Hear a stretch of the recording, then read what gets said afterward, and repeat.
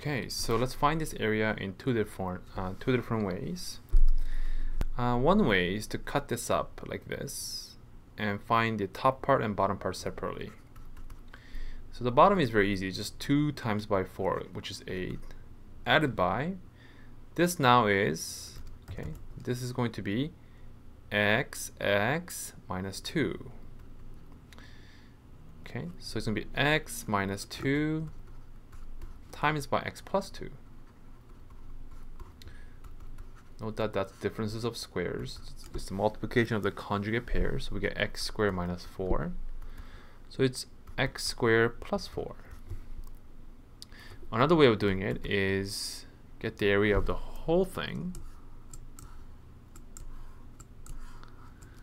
Okay, so that's going to be x times by x plus 2.